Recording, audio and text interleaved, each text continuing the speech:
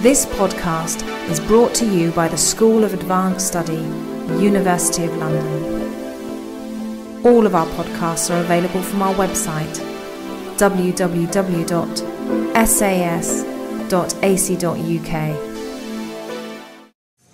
Good evening, ladies and gentlemen. It is my very special pleasure to welcome you to this event. It's actually wonderful to see that so many of you have made it here and to listen to Martin Walser and Jane Gardam and Isabel Hertner from the Institute for German Studies at the University of Birmingham. What I'm just going to say is that this has been a collaborative project. So it has been organized and supported by the Institute of Germanic and Roman Studies here at the University of London, the Institute for German Studies, University of Birmingham, University of Leeds, and the DAAD.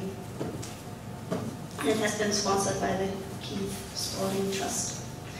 And I do hope that more of these events are going to be organized. I would now like to introduce you to Professor Karen Lieder, who is sitting here to my right. She is a professor of modern German literature at New College, University of Oxford. Karen has published widely on topics such as German poetry, for example, the poet Rainer Maria Rilke, on GDR literature and on contemporary literature. She has also translated contemporary German poetry into English. And today she will introduce the topic of today's readings. So that will be narratives and aging. And she's also going to introduce both of our distinguished guest speakers.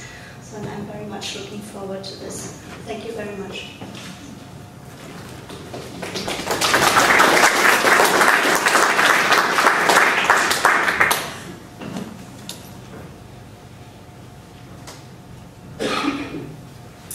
Thank you very much. I'm getting old. I've got to remember my glasses and my water. Thank you very much for the kind introduction. I'm very pleased to be here today to talk about narratives and aging and to introduce two such wonderful writers who have enjoyed reading intensely over the past few weeks. I want to start by saying a few words about narratives and aging, or narrative and aging, which seems to be well, somebody's called it an industry of late, the idea of late work, of late writing. The older authors become, the more a single idea takes hold of them. The 38-year-old Martin Walser noted in an essay of 1965. And one could be forgiven for thinking that that idea is old age itself. The late work industry of the moment, as it's been dubbed, is evident everywhere one cares to look. Prominent works by major authors, artists and composers treat the subject as if there were no other, and are discussed in relation to that issue as if, again, there were no other. One thinks in English of Jane Gardam, Joseph Heller, David Lodge, Ludwig Goyen, or in German, Günter Grass, Heine Müller, Friederike Meyer-Rickel, Christa Wolf. This has its causes, of course, which Helen Small examines in her award-winning A Long Life of 2007. Bluntly put, we are living longer and reflecting more on that extended life.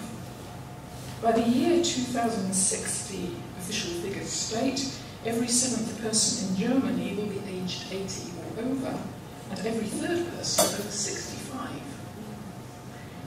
Germany is perhaps more extreme than other countries, but this picture is similar in the rest of Europe. Our children's lives will be longer.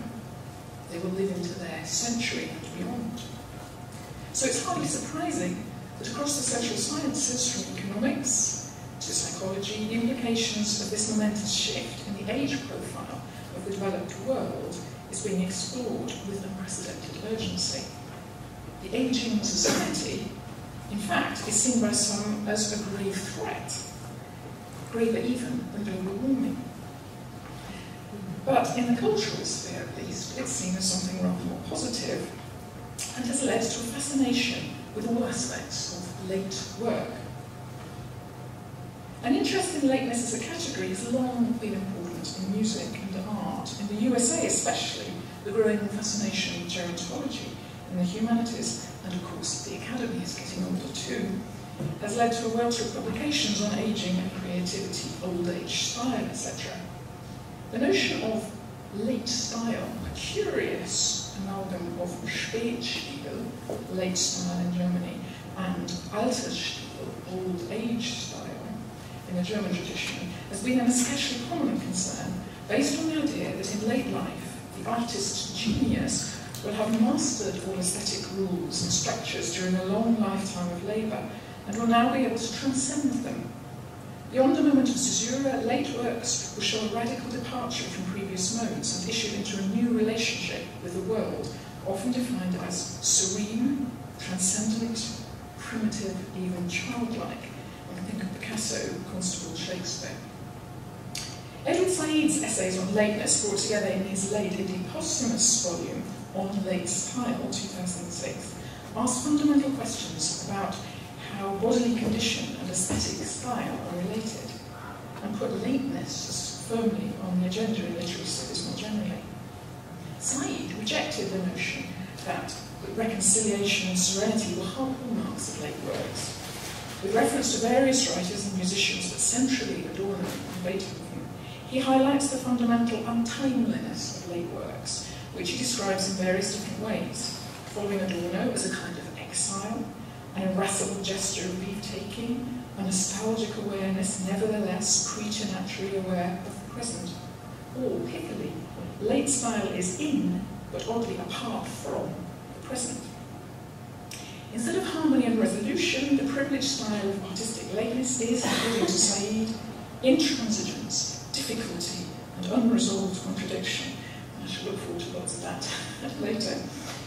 As he summarises, this is the prerogative of late style. It has the power to render disenchantment into pleasure without resolving the contradiction between them. Now, Said's provocative formulation of the problem has been closely followed by a number of important publications which draw on Said and Adorno, but which also challenge these ideas. The shared notion of a canon of great male geniuses across history, and the writers and composers they discuss are all men, reveals universalist, transhistorical and gendered assumptions about lateness and old age, which deserve to be challenged in a number of ways. One might wonder what is a genius in the 21st century, and what becomes of the less immortals who also write about old age.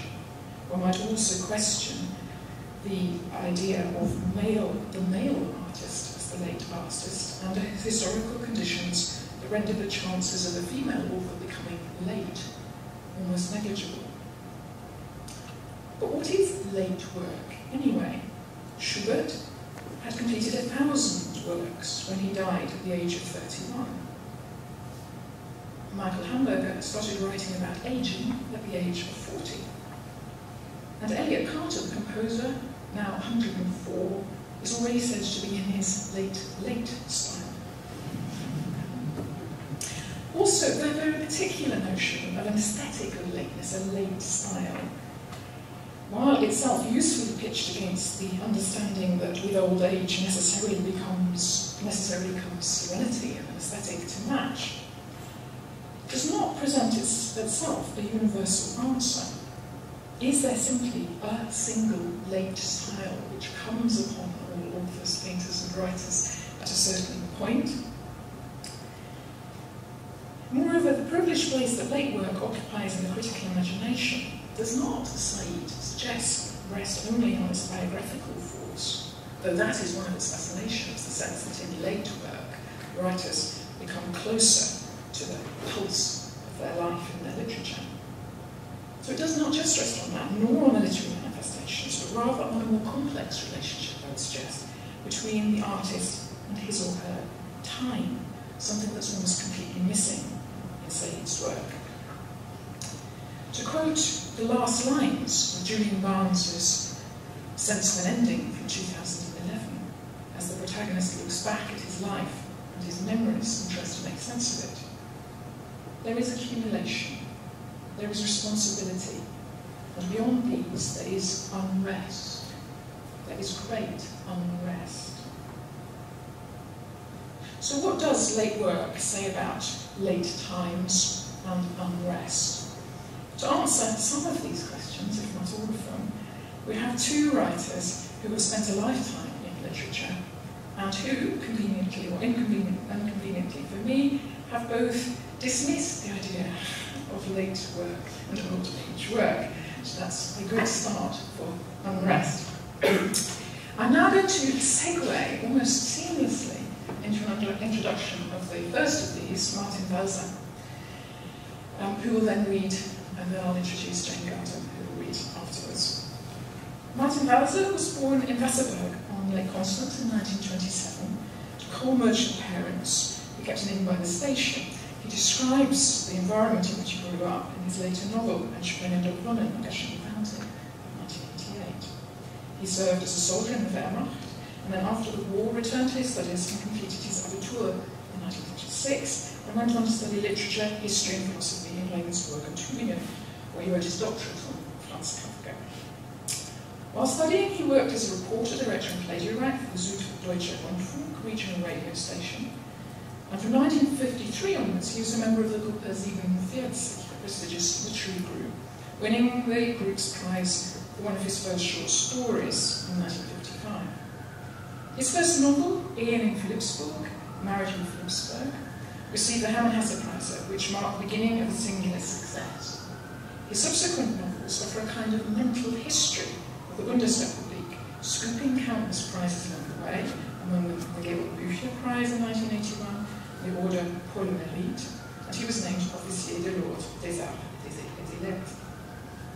If I say his is a mental history of the BRD, the Federal Republic, it's one that focuses, however, like the works of his great model Kafka, on various kinds of anti-heroes. His 1978 Ein fliehendes Pferd, published in English as Runaway Horse in 1918, became a classic German post-war literature.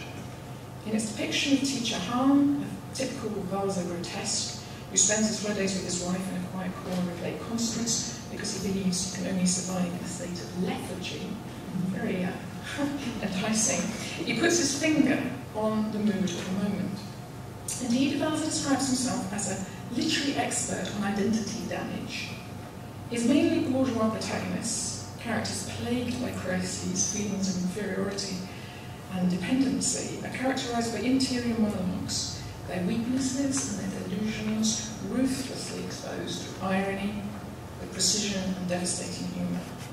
Moreover, they can often be traced through consecutive tales, adding layers of experience and viewed from different perspectives, getting older as the novels progress, as for example the character of Anselm Christlein, who appears in 3 texts of the 1960s and 70s, or the hopeless Lothario Gottlieb Zorn, who appears in the 2004 novel Der Augenblick der Liebe, The Moment of Love, having appeared already in 2 works of the 1980s. Or even the fine comic creation, Dr. Augustin Feinlein, another aging lover, and the director of a psychiatric clinic, who, as it were, stars in the novella of 2010, Mein Jenseits, My Beyond, but turns up again in Walser's most recent work, Muttersohn, Mother's Boy, 2011. After the publication of Entspringende Brunnen in 1998, in which the author recounts his youth in Wasserburg during the Third Reich, Walser was awarded the Peace Prize of the German booksellers. The author of German Unification, as the jury said, had explained Germany to the Germans themselves and to the world. His acceptance speech, in which he criticised the instrumentalisation of Auschwitz as a moralising cudgel, famously caused him to be accused of advocating drawing a line under the National Socialist history of Germany. The intensity of the resulting debate, as well as reactions to his later novel, Todman's Criticus, Death of a Critic, go to the heart of the intellectual and moral frenzy about the discussion of Germany's past and its growing up as a nation. Walser has always expressed controversial opinions on subjects of current political interest, alongside his literary activities, and those as a diarist and literary critic, has become then one of the most significant political commentators also of post-war German literature. But it might be said that in the works of the last decade or so, he has signalled a new departure away from politics in its foremost sense, inwards, and also towards the idea of late work, particular interest here tonight. What might be thought of as a kind of trilogy, Der Augenblick der Liebe, The Moment of Love, Angstblüte, Final Flowering, 2006, and Ein liebender Mann, A Man in Love, 2008, published at 2 yearly intervals, all treat the theme of old age and love. In each text, a man in his 70s falls for a very much younger woman. In each text, furthermore, the elderly protagonist succumbs to various symptoms of aging, undignified symptoms of aging, whether a loss of voice, a suspected heart attack, or a fall, as they come close to the object of their affection, or their younger rivals, and all worry endlessly, one might say, about their sexual prowess and their appearance when naked. Part of the humour. Each of them also embarks on an apparently extravagant rant in the closing section of their respective novels, and A Man in Love, which charts the infatuation of the aging Goethe for the 19-year-old Ulrike von Levetzow. In this, Goethe writes increasingly neurotic and undignified letters. This book, which Martin Walser will read from this evening, is an unblushingly comic and elegiac account of old age. But it would be wrong to think of that as its only theme. It's also a love story. Meine Liebe weiß nicht, dass ich über 70 bin. Ich weiß es auch nicht. My love does not know that I'm over 70. Nor do I, reflects Goethe. It is then a love story with all its euphoria, its anxieties and its indignities, but it's also an intense point of a writer at work. On the Marienbad elegy, which came out of Goethe's infatuation and appears in the volume, but also on the second volume of Wilhelm Meister, and an initial attempt to revise the outcome of Goethe's famous Die Leiden des jungen Werther, Sorrows of young Werther, to produce a happier ending than Werther's suicide. So it's a literary novel to boot, which takes up Goethe's voice and fills in the gaps of his history. Indeed, the Süddeutsche Zeitung slyly dubbed the novel Die Leiden des alten Werthers, the sufferings of old Werther. These preoccupations have continued in the most recent works, the novella Mein Jenseits, My Beyond, and Gotteswohl, as I've mentioned, which in arch ironic vein take up again old age love and literature, but perhaps edge closer to darker territory, that of death. Its link with art and religion, even art as religion. As Augustine proclaims, Glauben heißt die Welt so schön machen, wie sie nicht ist. Belief is about making the world as beautiful as it is not.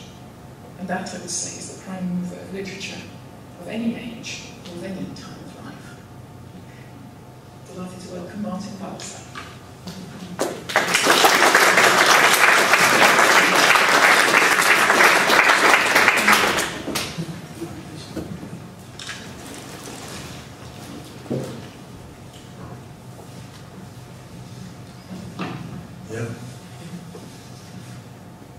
Guten Abend, meine Damen und Herren.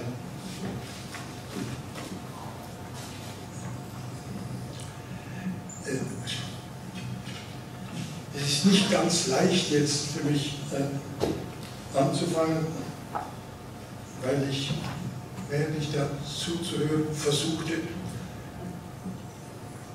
habe ich gedacht, es kann nur daran liegen, meine akustische Situation, dass ich nicht dort bin und dass vielleicht die Lautsprecher sind für Sie, aber nicht für hier. Dann habe ich aber gemerkt, dass ich alle Namen verstanden habe. Ich habe gemerkt, dass ich alle deutschen Zitate verstanden habe. Da musste ich also schließen, dass my hearing obviously is rather hard und ich für das Englische nicht mehr ganz zuständig. Ich hätte gerne die Schuld auf Sie geschoben, da hätte ich gesagt, sie hat eine Intimitätsakustik wie vom Selbstgespräch. Ich hatte das Gefühl, sie spricht eigentlich nicht hinaus, sondern hinein. Und das hat mich auch dann, also ich versuche jetzt nur klarzumachen, dass ich im Grunde genommen nichts gehört habe. Und das tut mir sehr leid, aber ich werde mir die Manuskripte erbitten und dann komme ich auch mit. Und jetzt kann ich also ziemlich unbeschädigt einfach anfangen. Aus dem liebenden Mann. Das spielt 1823 in Marienbad. Goethe ist zum zweiten Mal in Marienbad und er wohnt in einem Gasthaus, das es heute noch gibt dort. Ich bin nachträglich hingefahren. Goldene Traube, da hat er im ersten Stock 3 Zimmer bewohnt und da konnte er hinüberschauen in ein Palais, in ein gewaltiges Hotel, das damals erbaut worden war, gerade finanziert vom damaligen österreichischen Finanzminister von Klebelsberg, der gleichzeitig der Lebenspartner und spätere Mann von Amalie von Levetzow, also von der Mutter von Ulrike von Levetzow.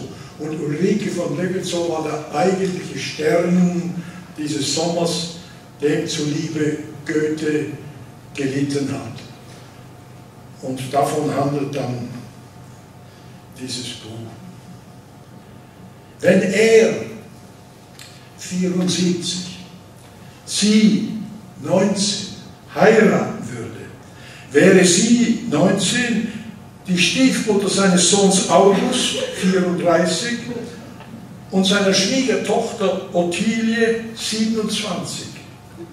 Mit solchen Rechnungen fand er sich beschäftigt, als er vor dem Frühstückstisch saß, für den Stadelmann jeden Morgen alles, was man sich wünschen darf, aus dem Traiteurhaus holte. Dem Schreiber John sagte er, dass er heute erst um 11 Uhr diktieren werde. Es hatte sich nämlich Dr. Rehbein angesagt, sein Dr. Rehbein, Hofmedikus in Weimar, aber auch Arzt Goethes, und hatte viele Stunden an Christianes Sterbebett verbracht. Als Goethe in dem Zimmer, in dem er Gäste empfing, erschien, kam ihm Dr. Rehbein, der dort gewartet hatte, stürmisch entgegen, gerade dass er Goethe noch Gelegenheit gab zu rühmen, wie gesund er sich hier fühle, von den Atemwegsmiseren des vergangenen Winters ganz und gar befreit. Da sprudelte der los. Er will sich verloben. Er muss, wenn er sich nicht sofort verlobe, verliere er Katharina. Ja, die 30 Jahre jüngere Kathi von Grafeneck, da er ohnehin dem Herzog habe vorausreisen müssen, bleibe nichts anderes übrig, als die Verlobung hier im Marienbad zu feiern. Das aber ohne Teilnahme des Herrn Geheimrats zu denken, sei ihm nicht möglich. Der Doktor war gegangen mit des Geheimrats herzlicher Zusage, dass er an der Verlobung gerne teilnehme. Goethe saß dann und dachte, 30 Jahre jünger. Das war nicht Neid, was er empfand. Er fühlte sich durch diesen Besuch bestätigt. Ach ja, Neid auch. Was ist denn Neid anderes als eine zum Unglück verurteilte Form der Bewunderung?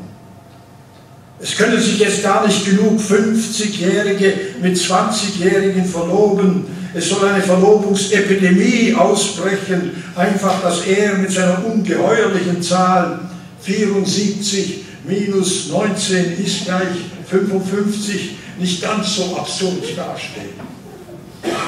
Schreiber John wurde informiert, dass er nachher die Post erst ins Arbeitszimmer zu bringen habe, wenn das Fräulein von Levetzow da sei und Platz genommen habe.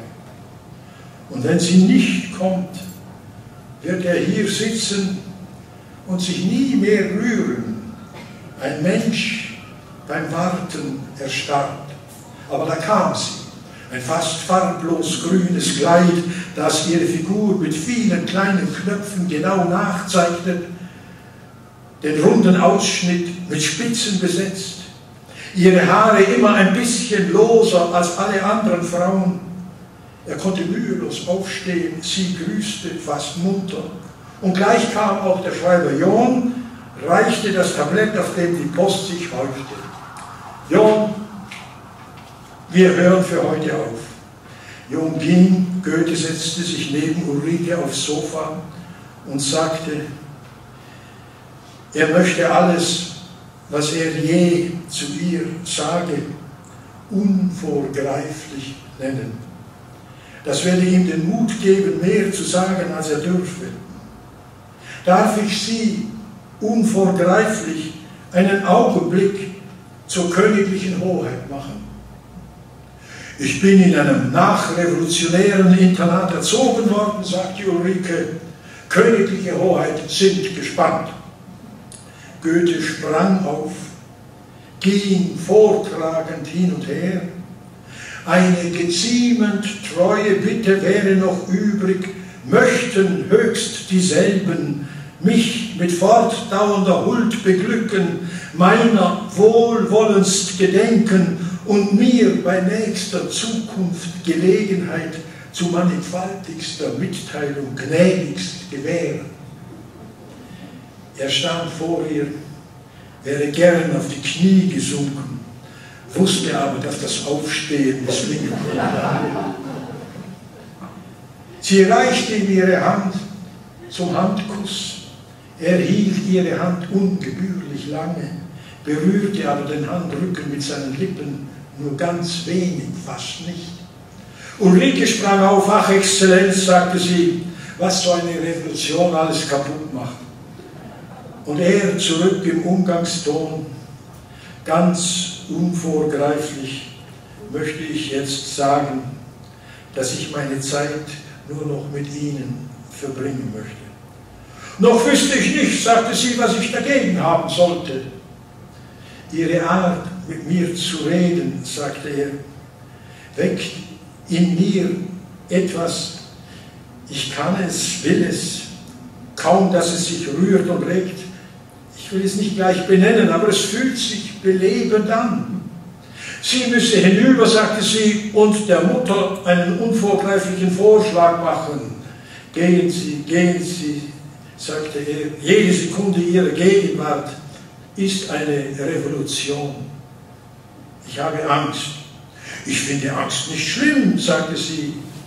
Und er, es wäre schön, einen Menschen zu haben, der genau die gleiche Angst empfindet, die man selber hat. Das wäre Nähe, das wäre die Nähe selbst. Oh, sagte sie, das ist wieder so ein Satz von Ihnen. Einen Menschen haben, der genau die gleiche Angst empfindet, die man selbst hat. Exzellenz, darf ich sagen, was ich denke? Wer mir nicht sagt, was er denkt, beleidigt mich, sagte er. Schon wieder so ein Satz von Ihnen. Ihre Sätze, Exzellenz, wirken auf mich immer so endgültig. Kein Nachdenken mehr möglich oder nötig. Wenn wir, natürlich nur Sie und ich, wenn wir mit Ihren Sätzen oder überhaupt mit Sätzen, die diesen Geltungston haben, wenn wir experimentieren würden, wäre das unerlaubt oder interessant. Und er, je unerlaubter, umso interessanter. Schon wieder so eine Satzhoheit, sagte Ulrike. Lachte aber ganz fröhlich. Also, sagte sie dann, bevor Sie weitere Erlasse erlassen, vielleicht waren Sie zu lange Staatsminister, komme ich jetzt und sage, alle diese Sätze sind, wenn man sie umdreht, genauso wahr. Und er? Und sie sagt gleich, es wäre doch schön, einen Menschen zu haben, der genau die Angst nicht hat, unter der man selber leidet. Und er? Weiter. Und sie? Wer mir sagt, was er denkt, beleidigt mich. Bitte, Exzellenz, nicht jetzt prüfen, ob das mit Ihrer Erfahrung sich decke, nur ob es genauso wahr klinge wie das Gegenteil. Ulrike, sagte er, Sie werden mir auf die erwünschteste Weise gefährlich. Bitte drehen Sie diesen Satz jetzt nicht um. Für heute reicht es. Grollen Sie jetzt, Exzellenz? Ulrike, sagte er, im Augenblick wäre ich imstand, mein Leben für verpfuscht zu halten, weil ich Sie nicht hatte. Ulrike sagte, das klinge, ohne dass es wahr sein müssen. Das klinge herzerwärmend. Und ging. Dann kommt es zu dieser Verlobung. Da geht es dann etwa so vor sich. Dr. Rehbein stellte sich in die Mitte des Saals im gerade noch fertig gewordenen Traiteurhaus und eröffnete die Feier mit Kathi von Graveneck mit Begrüßungen. Und dieser Dr. Rehbein redete, wie nur ein Glücklicher reden kann. Wie hatte er es geschafft, dieses Mädchen zu gewinnen? Schauen Sie sie an und schauen Sie mich an. Er gehöre in Goethes Meisternovelle Der Mann von 50 Jahren. Aber Kathi ist nicht Hilarie, die sich in der Novelle zuerst dem 50-Jährigen an den Hals wirft, dann aber doch mit dem wilden Jüngling Flavio geht. Goethe beobachtete Ulrike.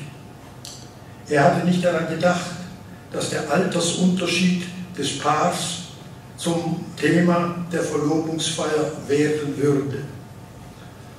Frau von Levetzow freute sich darüber, dass Dr. Rehbein den Mann von 50 Jahren so launig in seine Rede hineingenommen hatte.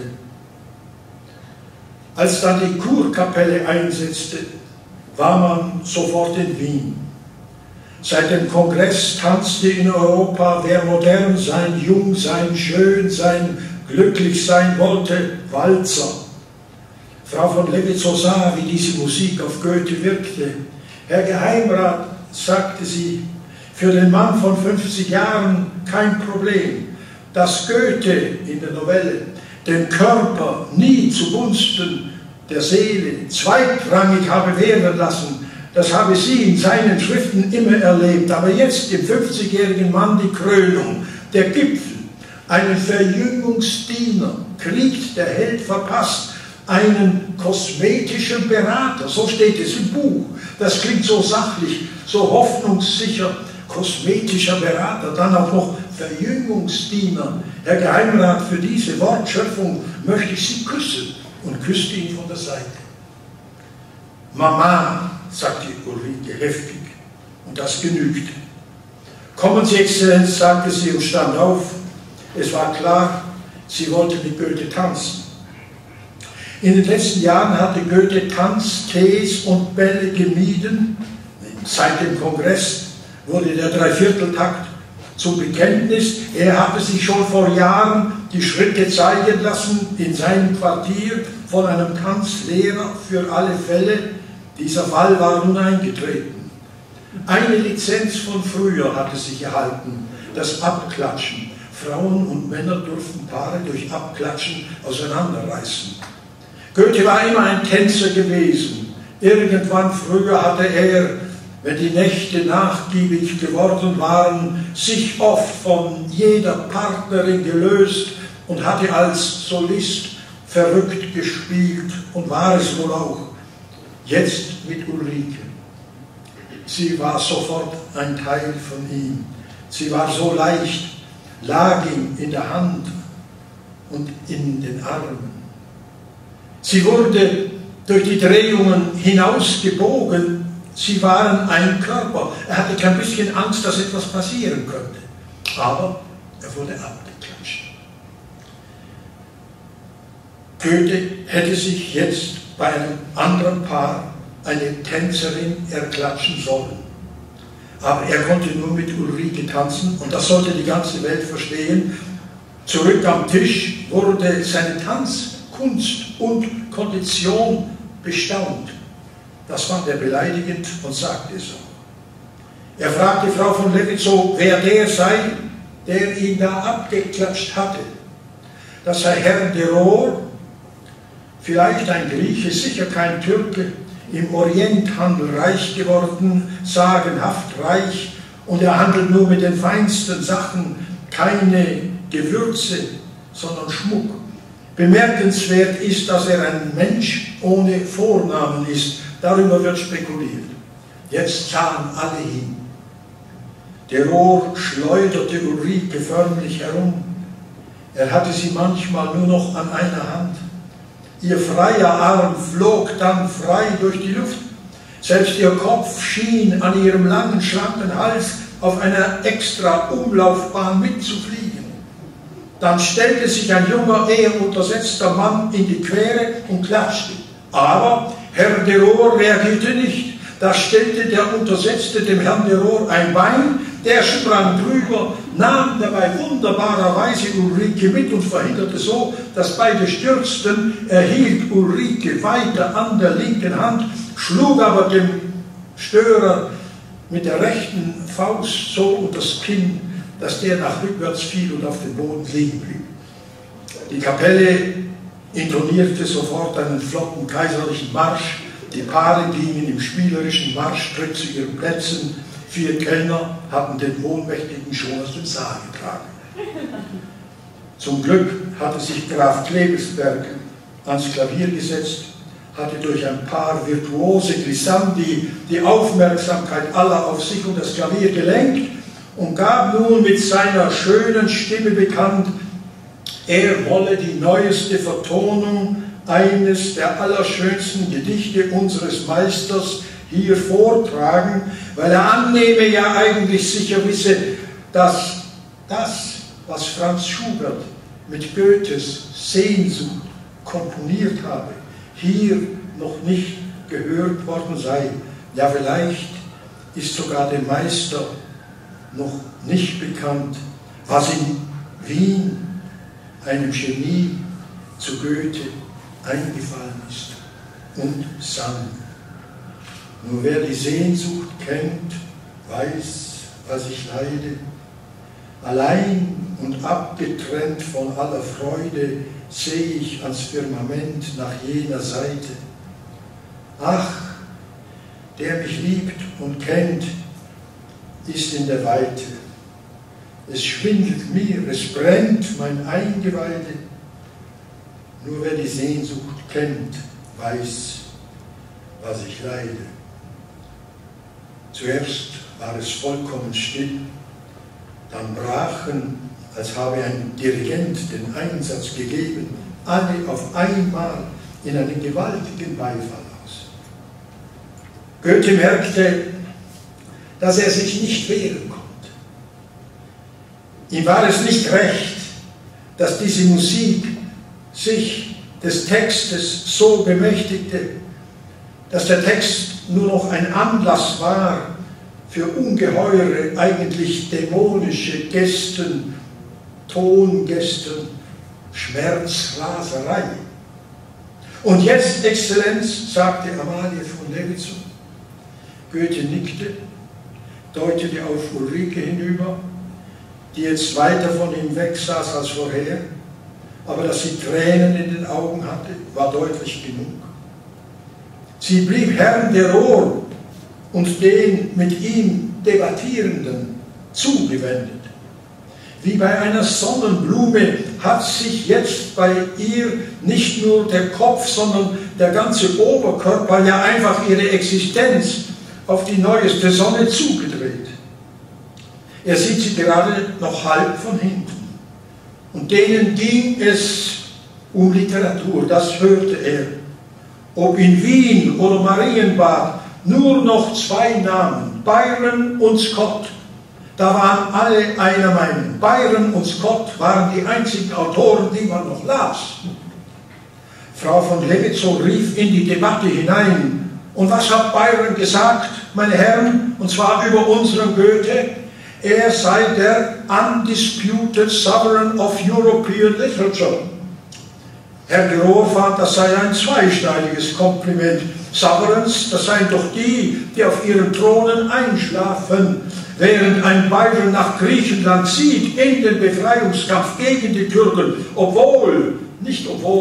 weil seine minderwertige Regierung auf dem Kongress in Verona per Veto verhindert hat, dass die europäischen Nationen den Befreiungskampf der Griechen gegen die osmanische Herrschaft unterstützen. Byron hat Goethe gerade noch seinen Sardanapal gewidmet, sagte Frau von Lewizow mutig. Das ist doch überhaupt keine Frage, Exzellenz. Sie sind das lebendigste Denkmal, das je eine Zeit beherrschte. Dieser Satz de Rohrs wurde von allen beklatscht. Goethe fand es nötig, noch einen Satz zur Scott-Verehrung zu sagen. Dessen Zauber stammt, meine Herren, aus der Herrlichkeit der 3 britischen Königreiche, aus dem Reichtum ihrer Geschichte. Und was haben wir vom Thüringer Wald bis zu den Sandwüsten Mecklenburgs? Nichts. In Deutschland wird ein guter Roman immer die Ausnahme bleiben. Er habe für seinen Meisterroman nur den allerelendesten Stoff gehabt, eine Vagantentruppe, die bei Provinzadeligen herumtingelt. Dem wurde nicht widersprochen, aber daran weitermachen wollte auch keiner. Goethe ärgerte sich sofort darüber, dass er den Ruhm und Glanz der Scott-Romane auf Verhältnisse zurückführte, die nicht Scotts Verdienst waren.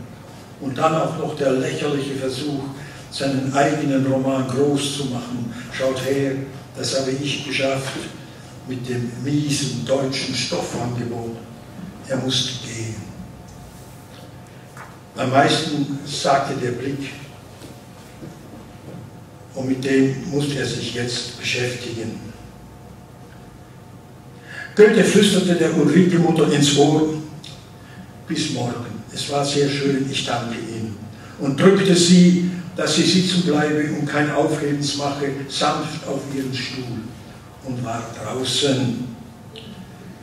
Die letzte Wahrnehmung: Herr Delors hatte inzwischen seinen Arm auf die Lehne von Ulrikes Stuhl gelegt, ob bloß auf die Lehne oder doch schon um ihren Rücken oder um ihre Taille. Das hatte er in der Eile, die er jetzt für nötig hielt, nicht mehr wahrnehmen können. Aber das hörte er noch, dass der zu ihr hin sagte, so ungeniert laut sagte, als wären sie ganz allein: Il y a quelque chose dans l'air entre nous. Dann war er draußen, auch gleich drüben und droben in seinem Zimmer. Was jetzt? Wie jetzt? Wohin? Hier bleiben? Wohl nicht. So genau zu wissen, was zu tun ist und es nicht zu tun, das ist die Katastrophe. Er hat es doch in jeder Sekunde gewusst, aber in keiner Sekunde sich eingestanden, dass nichts sein konnte. Nichts macht so arm wie eine Liebe, die nicht glückt. Schreib's auf. Dir gab doch ein Gott zu sagen, wie du leidest. Was für ein elender Vorteil. Sich erschießen muss man können. Für deinen Werther hat Lotte die Pistole von der Wand geholt, hat sie sorgfältig gereinigt und hat sie ihrem Albert gereicht, dass der sie Werther reiche, dass der mit einer von Lotte geputzten Pistole seinem schmutzigen Zustand ein Ende bereite. Leiden ist schmutzig, macht schmutzig. Es gibt, wenn es aussichtslos geworden ist, keine andere Reinigung mehr als den Tod. Du flüchtest ins Schreiben, du hast noch nie gelitten. Bis jetzt waren es immer die anderen, die gelitten haben. Frau Berlepsch, die 20-seitigen Briefe, die sie dir schreibt seit 20 Jahren, du kannst sie schon lange nicht mehr lesen. Briefe einer armen, lästigen, vom Leiden beschmutzten Frau, die geboren sein will, dich zu lieben und darauf wartet, dass du sie, und sei es für eine Sekunde, sagt sie, erhörst. Mitleid ist dem Ekel benachbart. Du kannst jetzt einen 20-seitigen Brief an Ulrike von Lewitzow schreiben und ihr drohen, dass sie mit weiteren 20-seitigen Briefen zu rechnen habe, da du statt zu schießen schreiben müsstest. Sie sehen schön aus heute, hat sie vorgestern gesagt, als er sie zum Promenadegang abholte. Sie hat nicht gesagt, sie sind schön. Er hat sich gehalten, sieht gut aus, das steht in 100 Zeitungen, dass er gut aussieht.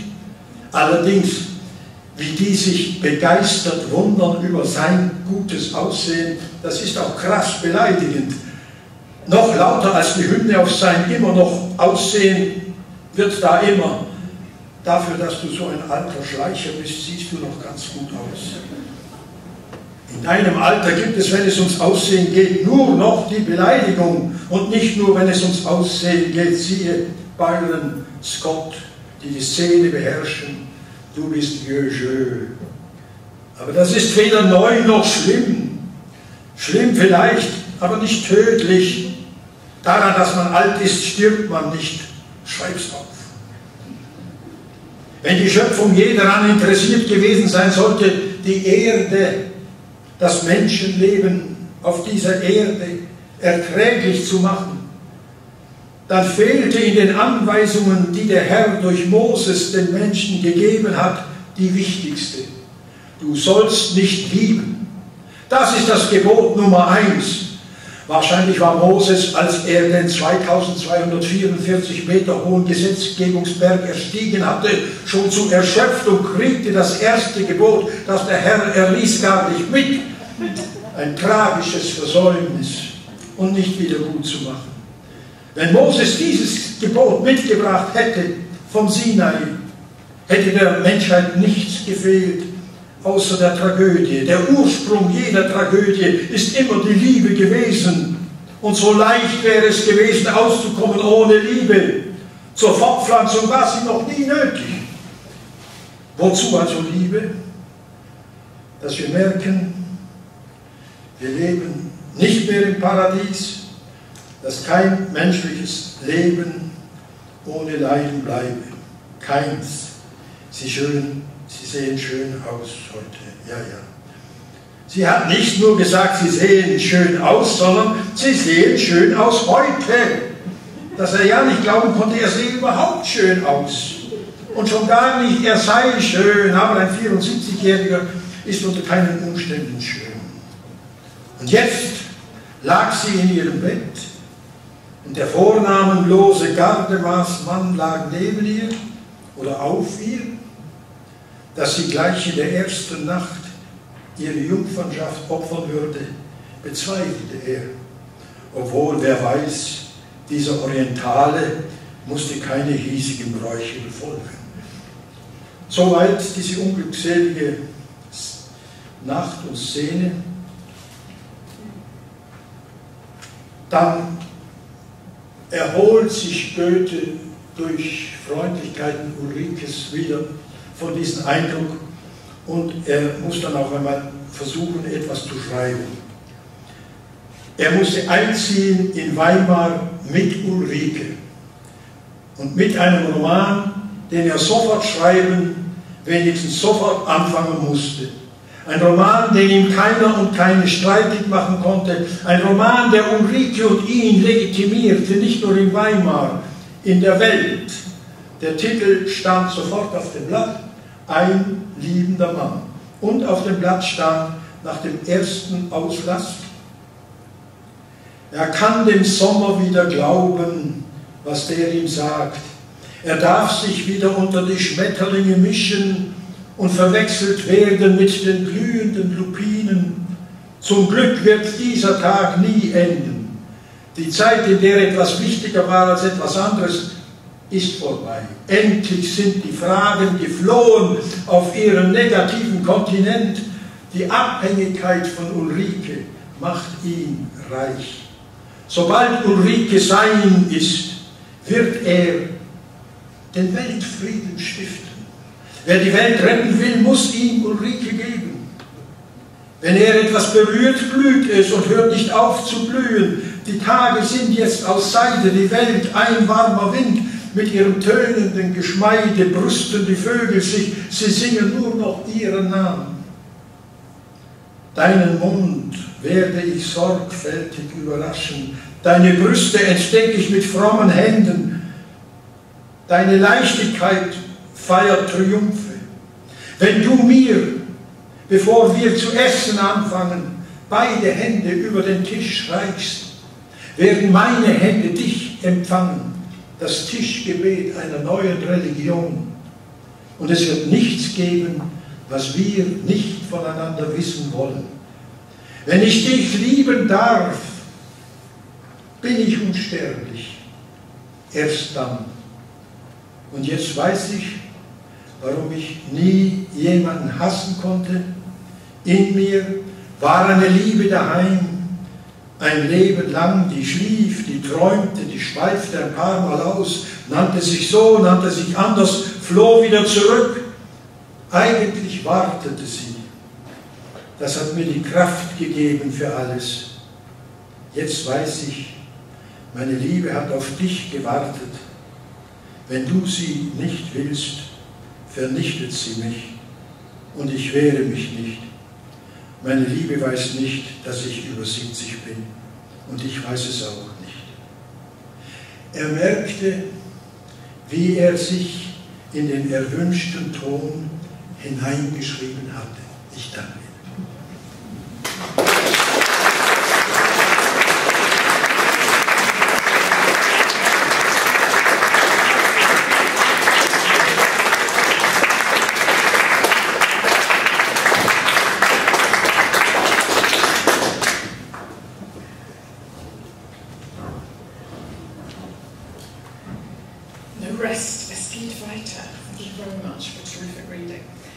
I'm now going to introduce Jane Gardam.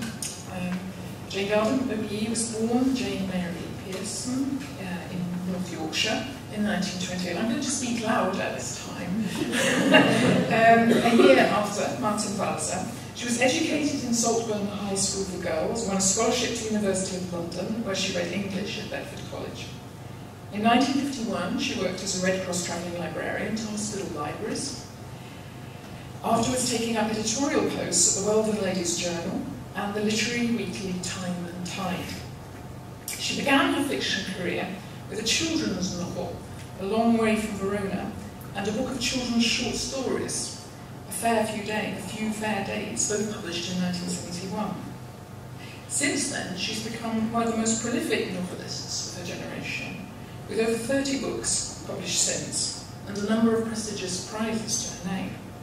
She's the only writer to have won the Whitbread for Best Novel twice, in The Hollow Land, 1981, and The Queen of the Tambourine, A Haunting Tale, about a woman's fascination with a mysterious stranger, in 1991. Her first novel for adults, God on the Rocks, 1978, a coming-of-age novel set in the 1930s, was adapted for television in 1992. It won the Prix Baudelaire in France in 1989 and was shortlisted for the Booker Prize for Fiction. Her other novels include The Faith Fox, 1996, a portrait of England in the 1990s, a damning portrait of England in the 1990s, I should say, and The Flight of the Maidens, 2000, set just after the Second World War, which narrates the story of 3 Yorkshire schoolgirls on the brink of university adult life. Her short stories and children's fiction have also won prizes, and in 1999 she was given the Hayward Hill Award for a lifetime's contribution to the enjoyment of literature, and in 2009 she was awarded an OBE. She has spoken about how her own life in literature, at a young age, became a focus for escape and survival after a childhood accident, this devastating illness of her mother, and the experience of a remote father from whom she sought approval. Indeed, the awkward child who feels alienated or whose talents go unrecognised recurs in her work. Nowhere perhaps more so than in Crusoe's Daughter of 1985, one of her most striking books about a girl metaphorically marooned for 80-odd years in the yellow house on a bleak coast to which she was taken early in the 20th century as a child. For Polly, the world of books, specifically Robinson Crusoe, with which she is obsessed, with whose hero she conducts a lifelong dialogue, becomes a life-saving source of nourishment. For her, the worlds of the imagination and reality have a thin skin between them, and the former becomes almost like an alternative religion. In one of their final exchanges, written as a dramatic dialogue, Polly says to Crusoe, "Fiction isn't memory, but memory is fiction," he replies. And I'd argue that this interplay, is at the heart of all her work. The processes of memory and fiction, the stories we tell others and ourselves that make us what we are. This can turn to irony, and of course it links that very strongly with Martin Walser's work. This can turn to irony or satire, and there are indeed some memorable grotesques in her work. But her work is also striking for its tolerance. Reviewing Faith Fox, the novelist Candia McWilliams spoke of the author's unusual ability to make us care about almost every character. Gardam's fiction is often concerned with the child or adolescence, I view, and with the relationship between the interior life built up of buried memories and fantasy then, and the public face we adopt to get by.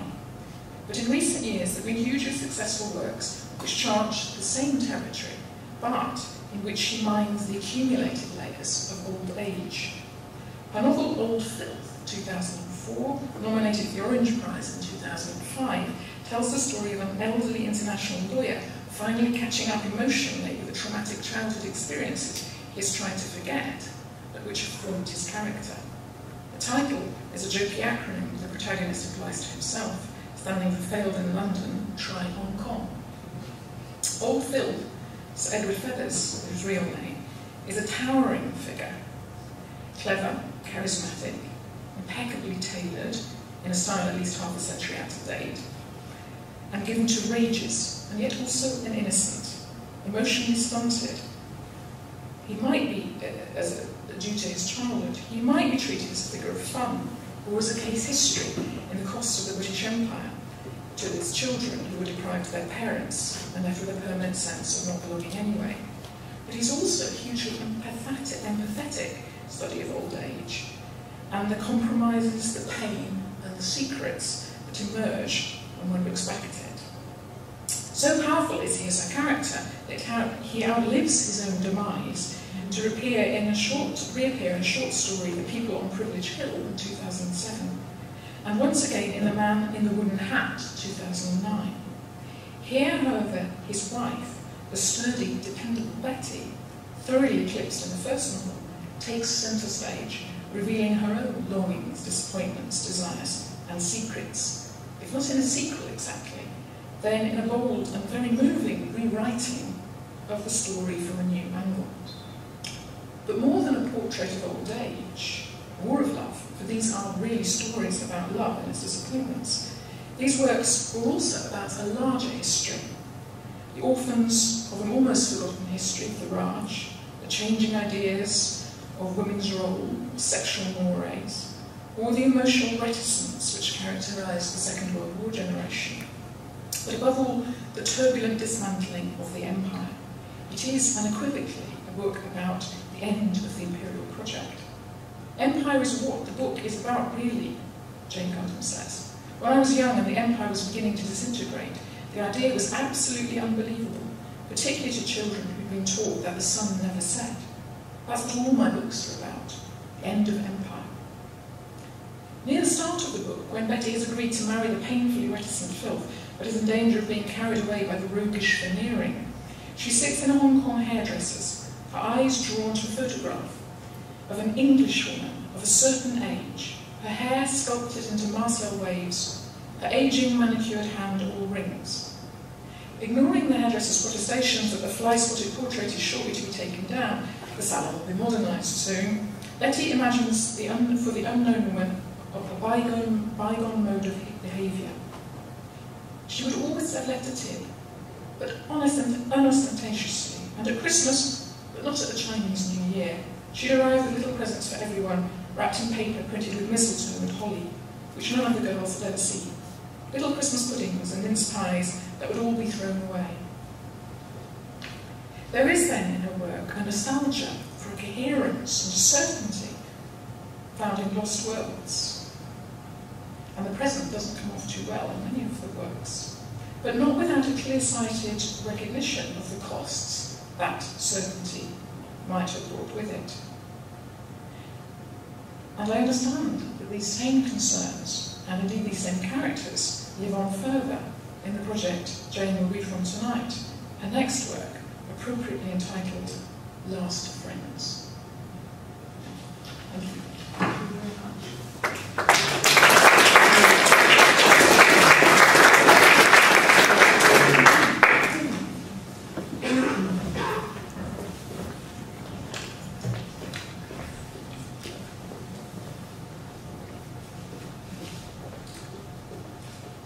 Yes, I'm afraid he's still about. Not for long. I want to say just one thing before I read from it, that I read the other day the new work on Dickens called The Invention of a Novelist by Robert Douglas Fairhurst, who said something that stopped me in my tracks and said, yes, of course, that's exactly what I've been trying to do always. And this is what he said. The figure of the child who is lost and found again haunted Dickens like a restless ghost. keep the child in view, he reminded himself when composing the final stage of the Old Curiosity Shop. I gather that this was a note in one of Dickens's notebooks that he kept the writing on one side, the notes on the other. These are the wonderful notes that we will lose in the future when everything goes on the computer. The note he wrote was, keep the child in view. This gradually emerged, says Douglas Fairhurst, as the more general template in his fiction. If you think of all the novels about the lost child, there is a list, if you think. I think perhaps that's what I'm really as interested in as in old age. And in fact, perhaps in the end, they come near together.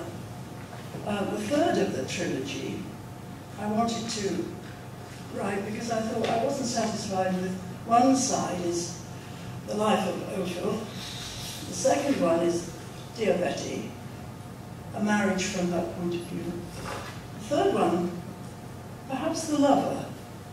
The lover, however, has proved extremely difficult. He was difficult in fact, and he was difficult to write about.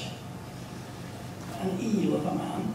I have enjoyed it, but as happens in so many novels, strange characters that you thought you weren't particularly interested in take charge. A woman called Dulcie rather takes charge in this. However, let me begin by the first chapter, the new novel, somewhere you've been before, but again from a different point of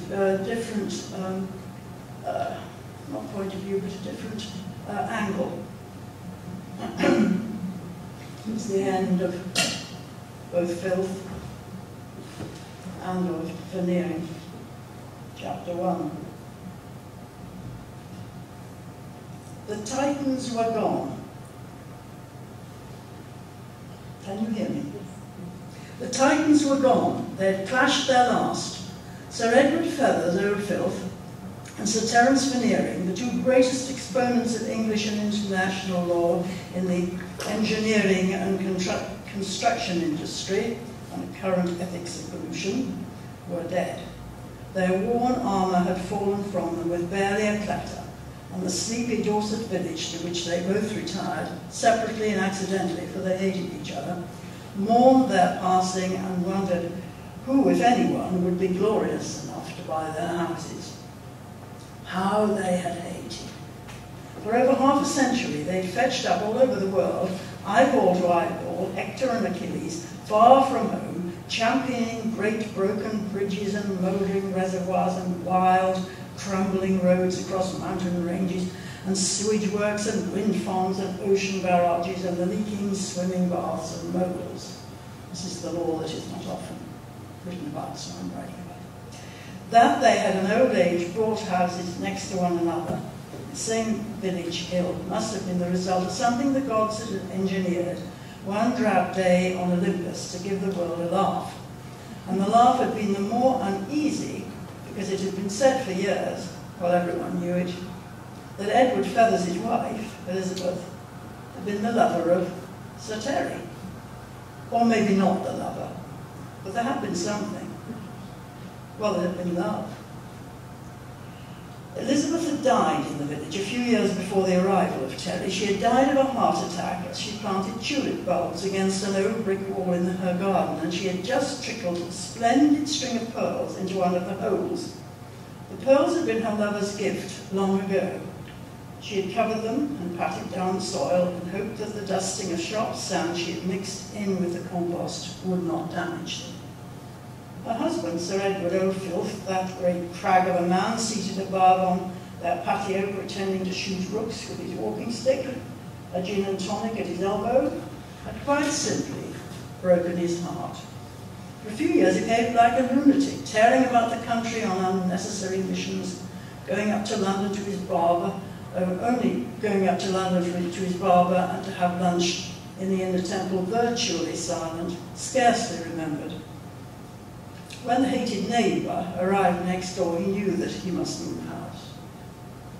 Maybe the rooks who would have stopped at that. Birds and beasts were important to Sir Edward's Feathers. His prep school headmaster donkeys years ago taught him about birds. It was birds and the natural world that had cured his awful boyhood stammer and made him into an advocate. His house lay in a long, bird-haunted dell off the village hill, surrounded by trees. Next door, the dread veneering's taller trees hang over his drive. But the rooks ignored them.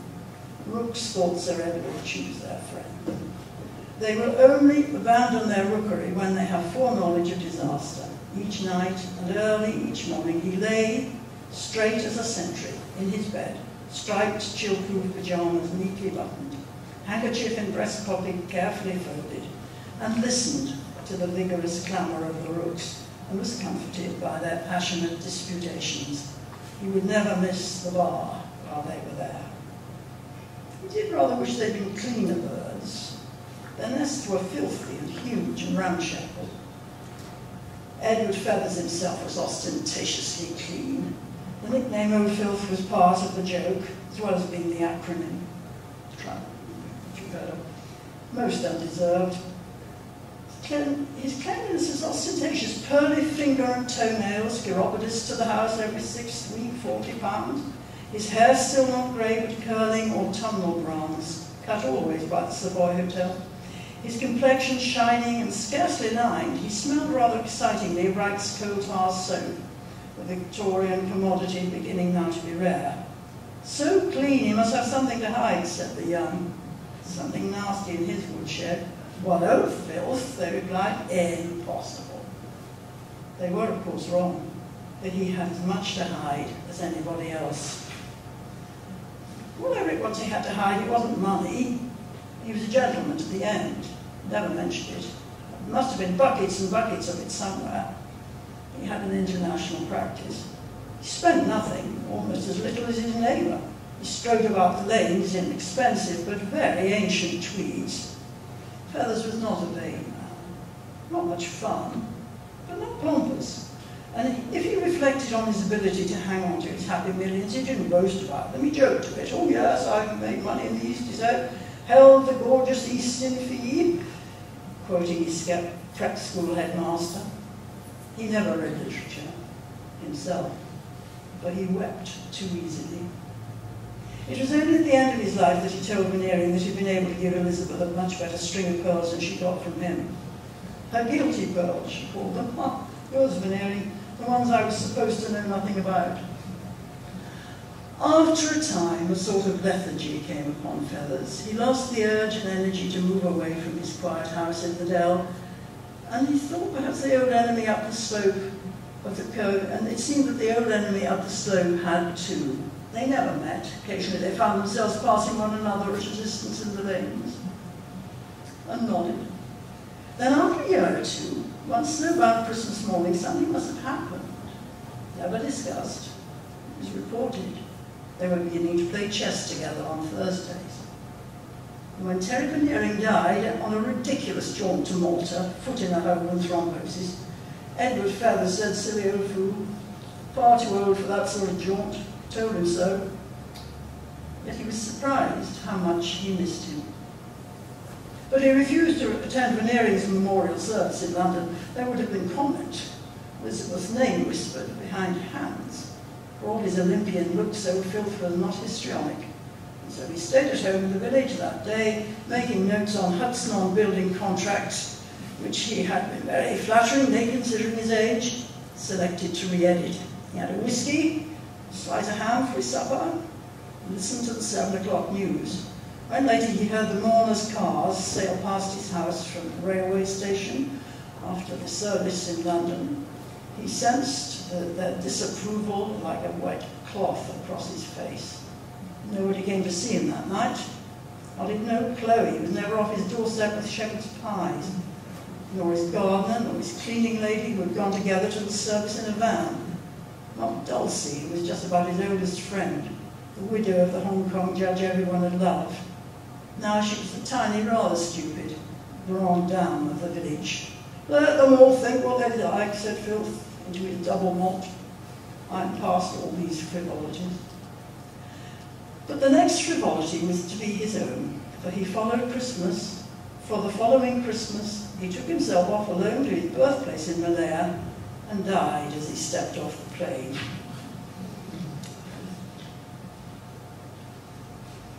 After the service, Feather's memorial service, old Dulcie found that she didn't want to stay long at the gathering in the Parliament chamber across the Temple Yard, where champagne had at once begun to flow. The conversation swelled. Old acquaintances greeted each other or looked at each other furtively from a distance with varying degrees of enthusiasm. But for Dulcie, lately, much of what was going on was finding rather difficult to grasp.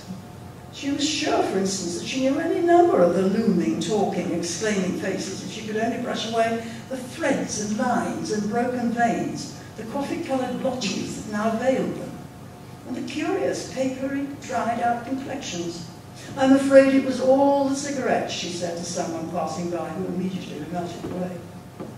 She heard the names of the old lamented friends apparently dead and gone, which bewildered her, for they were certainly not dead and gone to her. Oh, never. Since school days, just like her mother, Dulcie had kept her address books and birthday books for almost everyone she'd ever known. Some names looked hazy on the page, some were firmly crossed out by Susan, her daughter.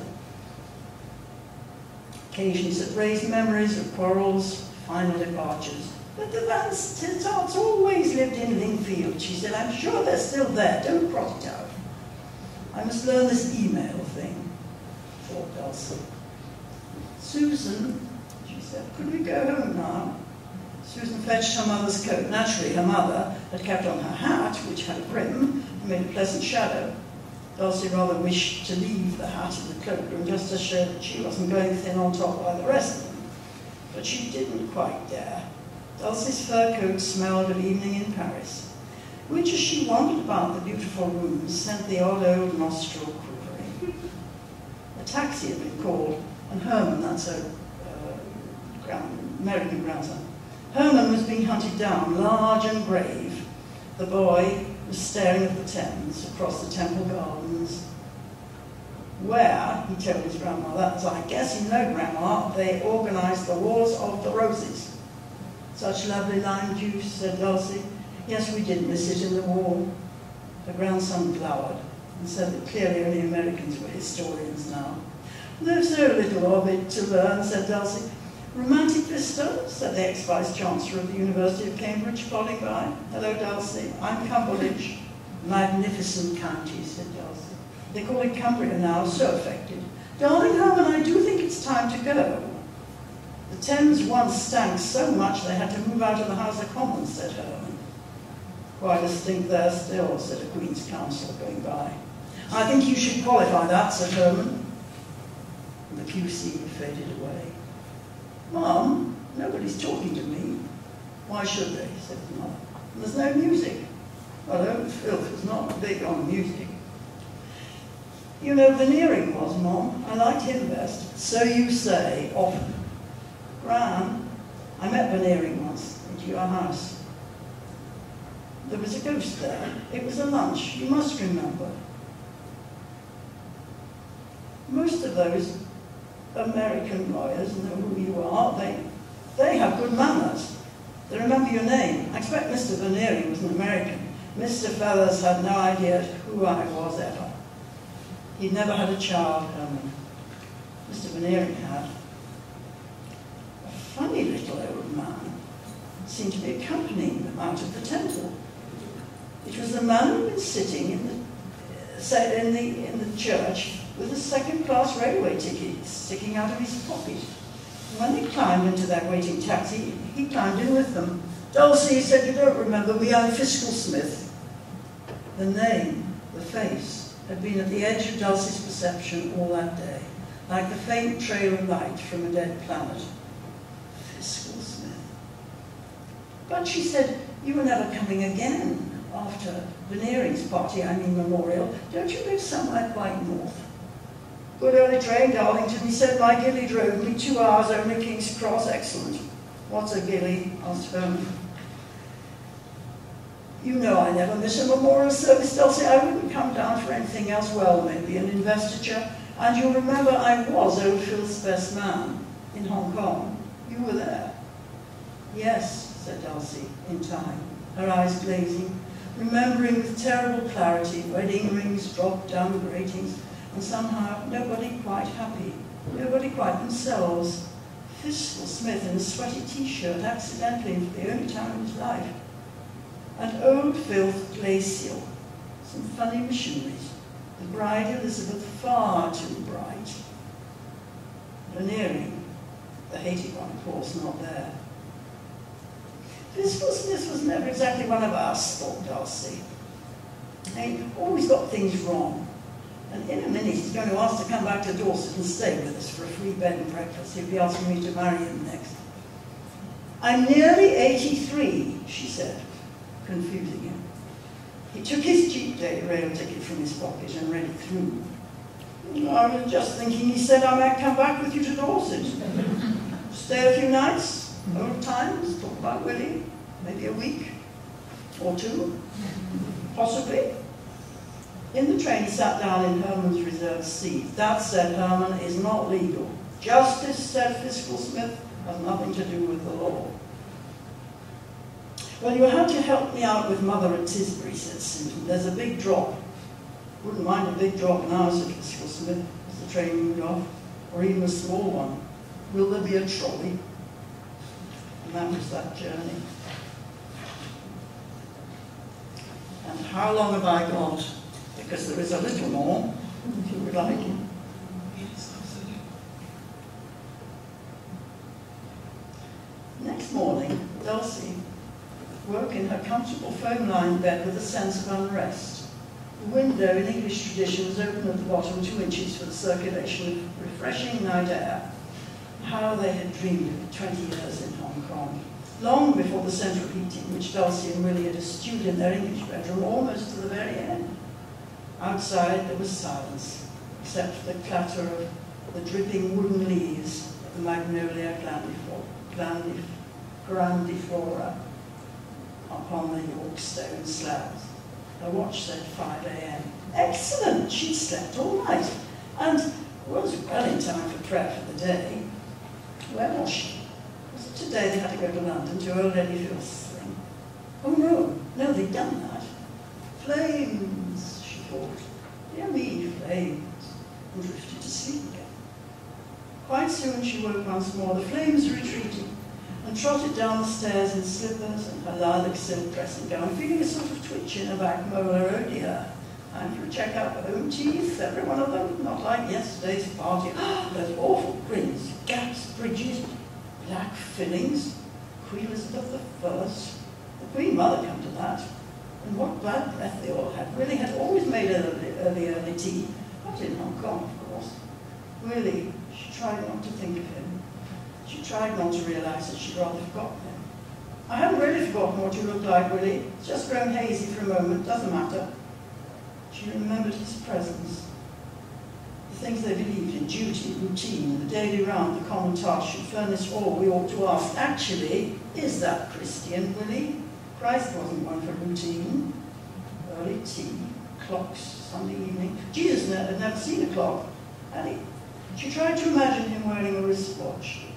All this was like cowardly and feeble mind, pretending she could remember Willie. Now then, get Fiscal Smith his tea, cup and saucer, the last cup and saucer outside the hotel in England. Wonder if he lives on shards and pots in Yorkshire, mugs not cups, certainly. Tin mugs. What am I trying to prove? She trotted up to what was called the guest room and found it empty. Hello, she called. Fiscal Smith, she called. I wonder what his first name is. No one's ever known. Hello? That must be sound-free. There was nothing so vulgar as an ensuite bathroom in Privilege House, and he wasn't in the one they all shared. Hello? No answer. In his room, the bed was turned back, airing, his pale pink and white winceyette pyjamas folded on a pillow, his dressing gown and slippers beside the bedroom chair. So he brought his night things. He'd intended to stay there from the start. The old chancer, except that he was absent, wasn't here. She sat down on the guest room bed and thought, he comes all this way from the north to stay here. That's all he was after. Oh, Willie, you were so different. You smiled at me with love. What I need, Willie, now is silence. I need pure and utter silence. There was the most unholy crash from below stairs. And she shrieked. Then she remembered that she was not alone in the house. There were some others somewhere. Who were they? She couldn't remember. She couldn't actually remember the end of yesterday. Every night before was actually beginning to be slipping away by morning. But last night there had been something rather sensational happening, rather terrible. Oh dear, yes, poor old Filth. Edward, his house had burned to the ground. Something of the sort. She looked at her feet. Time for new slippers. Then through the window she saw Fiscal Smith tramping up the hill in the rain from the direction of old Filth's house, still in his funeral suit, but jaunty, nearly 90, 5:30 a.m. He saw her and called out, all's well, it's still there. What? What is? Filth's nice old place. That boy was wrong. I have a feeling that boy's a stirrer. He was a stirrer, you know. Always was. A monkey. Remember that lunch? Do you forget nothing, Fiscal Smith? What lunch? A lifetime of lunches. And for a wobbly second, she forgot her grandson's name. When? Where?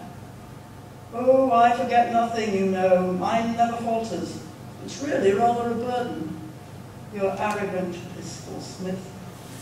I simply put my case, he said. He was with her in the kitchen now. She said, your case is in your bedroom. Do you want help with packing? And she shocked herself. There was silence, a very long one.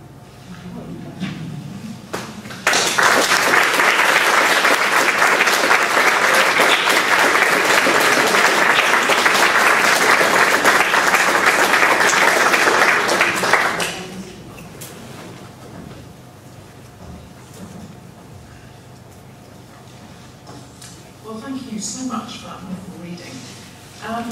Two almost completely different authors. What I'd like to do now is perhaps just ask a few questions, which to get the ball rolling, about the places that perhaps some of what they write about meets, or at least some of the strategies they use and their ideas meet, and then open the floor for discussion. And I want to start, I feel obliged to start with this question of old age and late work, which is the rubric under which we're here. And of course, as I said, there are as many different styles, one might think, as there are authors, composers and artists. And I don't want to limit either of you, put you in an iron framework of writing about old age, and you yourself, Jane, said, you know, keep the child in view, and that was one of the important things for you. But I want to ask if there's anything gained by this discussion about old age, if, in a sense, it feeds into your work, or if you recognise some aspects of it. And perhaps I'll start with you, Jane. I don't know that I know much more about it now than I did at the beginning, actually. I was brought up with very old people, and I knew them very well from the beginning, as one does if you read fairy tales from the beginning. There are very old creatures, old men, old giants, and old horrors, old, mostly not very nice, actually, in fairy tales. So that one is, even if you don't live as I did, there's a lot of great aunts and cousins of great aunts, and heaven knows how many people, much, much older than my parents. A very long-lived family. Very nice, and utterly spoiling me, because I was the only one. So that I think I grew up thinking old people were all right. I don't know what I think now. I know that I miss those. Very quiet lives, full of tiny events, dreadfully boring, no doubt. Wisdom and love. I just thought that perhaps, I don't know, I never thought of writing about any of them. I do know that they wrote voluminous diaries, and they had a lot to write about. And I remember they left it a bit late, and I said, please, Harriet, you have so much to say to Whitbread Novel. I will, dear, but there was half a page when I saw her, what was left of her belongings that she hid. There was very little she'd been able to write down. Always thought it was great shame. She spoke, you know, she was born not very long after Charlotte Bronte wrote Jane. I mean, it really is quite extraordinary. And she was, perhaps not now, it wouldn't be, but she was deep in her 80s, and that was thought to be very, very clever to live that long. That's right, that sense of a kind of anxiety about wanting to say things before it's too late. Yes, but then you see, when you're old, it fades and fizzles out, and you look at the sky and have other thoughts. Unless you're a slogging professional, like I like to think I am, it's really, life isn't much fun unless you're writing fiction. Curious neurosis. Martin, life isn't fun unless you're writing fiction. Is there anything to be said that's different about this idea of late work, old age fiction? Did you ask me? I did, yes. Or is it a useless category? No, so repeat your question. I'm just wondering if we're here under the rubric of the idea of old age and Schwedberg. I'm just wondering whether it's useful at all. Do you recognise it as something that is of interest to you?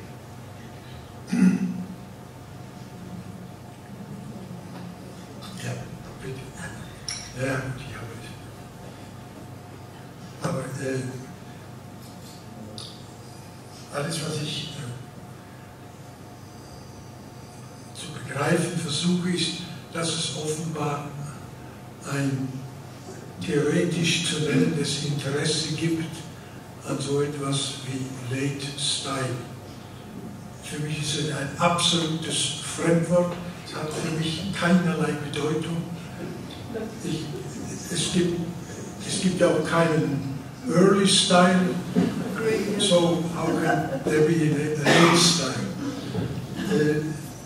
Aber es muss ja so etwas geben, sonst wäre an der Universität nicht davon die Rede.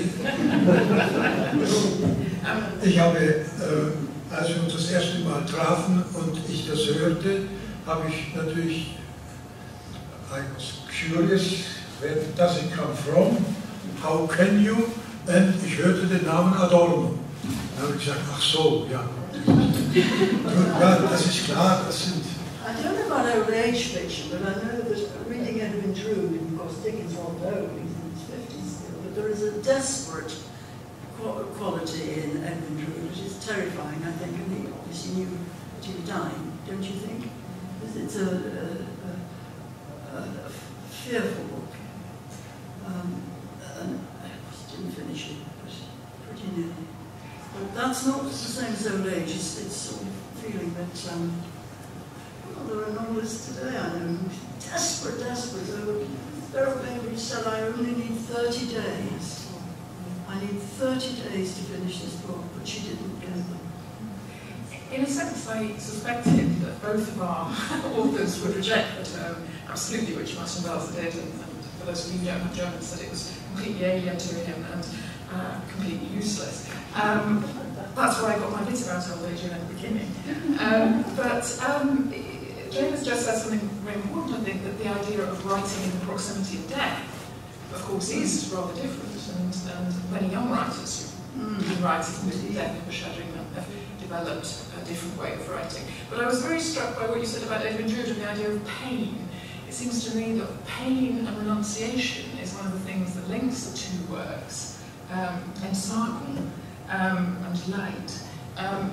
One of the things that link the two works, and I was very struck that even though they're very funny, or all the books we've been talking about, that actually at the heart of them is a sense that of compromise and of lives not lived to the full, and of giving up on something. And I wondered if that, I mean, firstly, do the writers recognise that, despite all the the jokes and the farce and the indignity. And is that the core, perhaps, of this sense of writing the proximity of death, a sense of a kind of being anachronistic and looking back at lives not lived?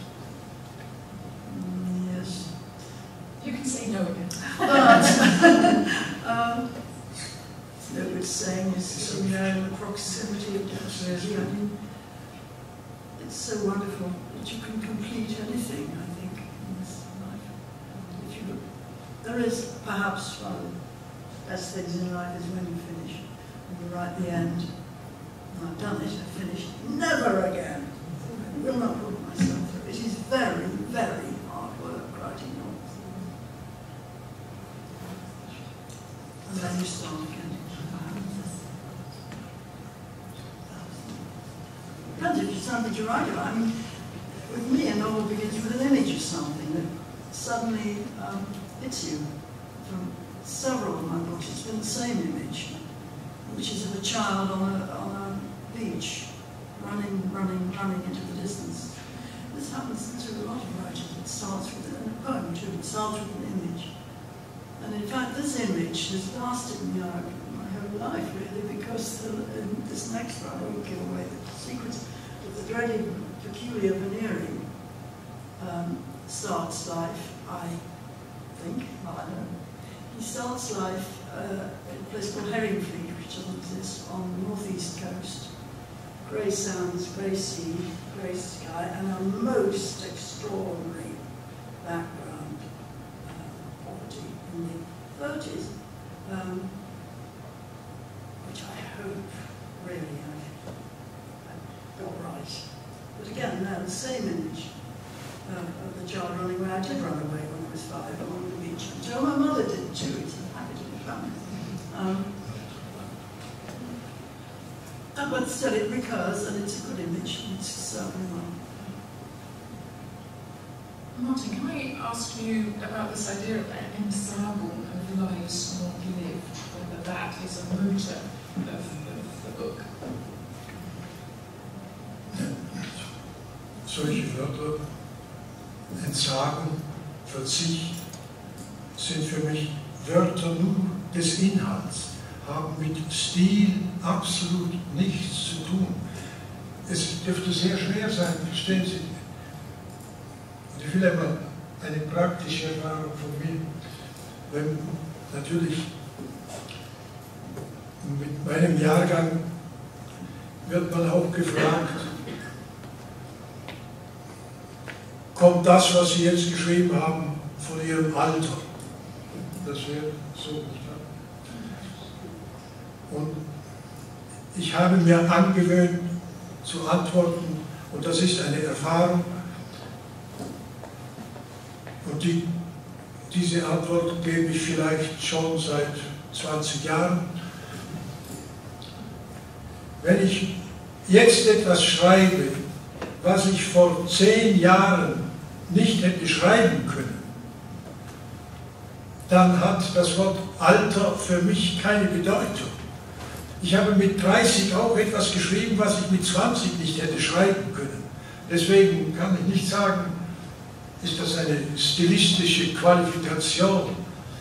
Und deswegen die Fragen, also das sind alles keine stilistischen, keine sprachlichen Probleme.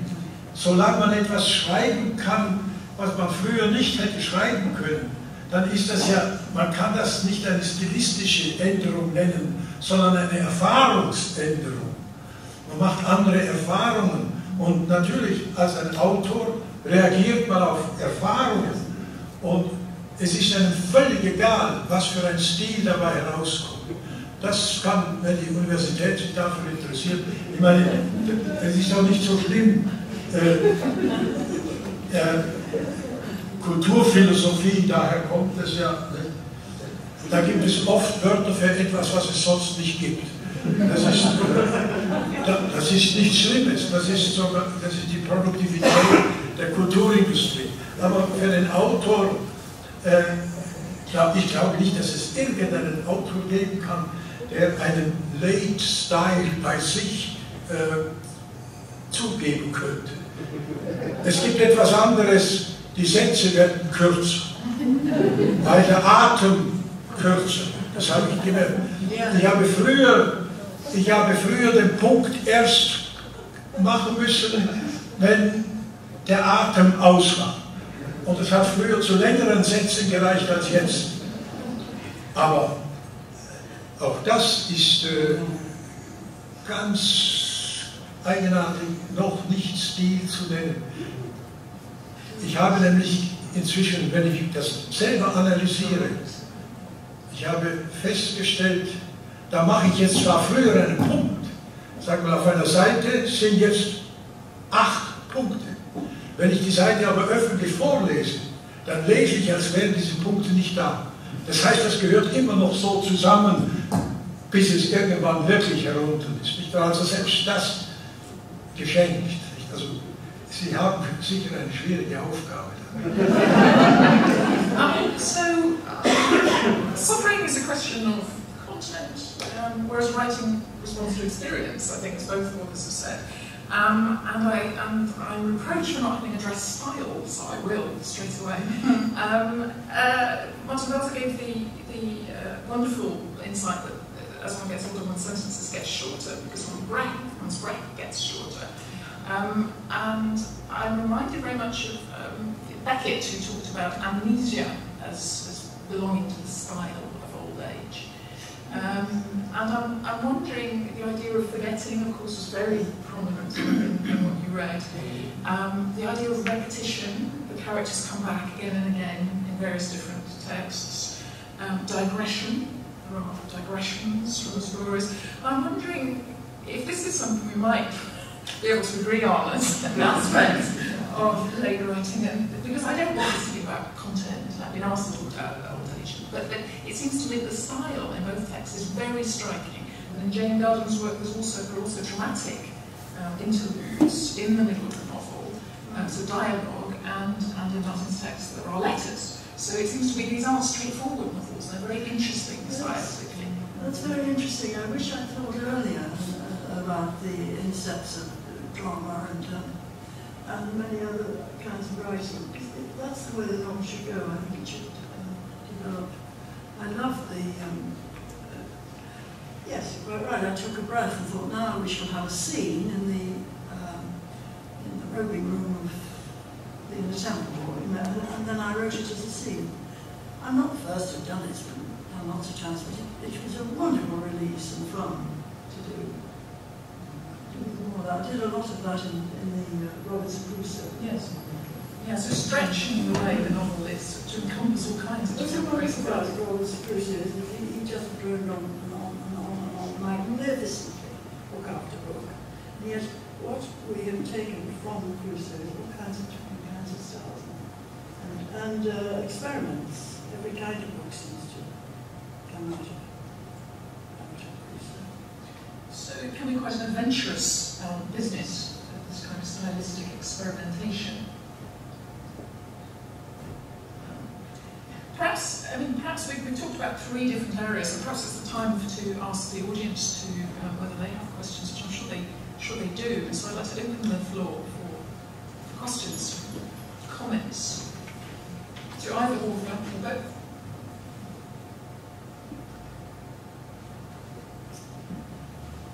I have a little thought experiment from Martin Walser about their style not existing. You're a Kafka expert, and I wonder if you can. For me, Kafka has a late style even though he's very young. I wonder what you would say to that. Do you agree with me, or this is an author's aware of death? I think of the difference of his first prose and the last, wo selber gesagt hat, es ist nur die Freude des rechnenden Kopfes am Rechnen.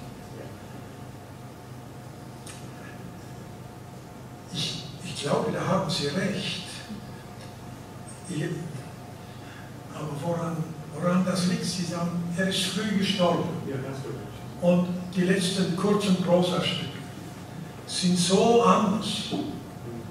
als die Hochzeitsvorbereitung auf dem Land. Das ist ein Unterschied. Nein? Und man, ja, gut, aber jetzt sagen Sie, das ist Lifestyle. Gut, kann ich nichts dagegen haben. Aber denken Sie bitte, wie früh er gestorben ist. Es könnte doch eine Spezialität seiner Leidensbiografie sein, dass er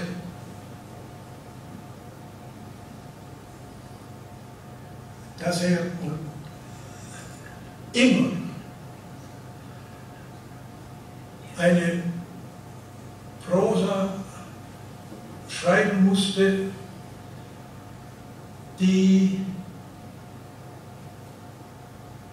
eine große Anstrengung brauchte, um aus der Welt noch Dinge hereinzunehmen.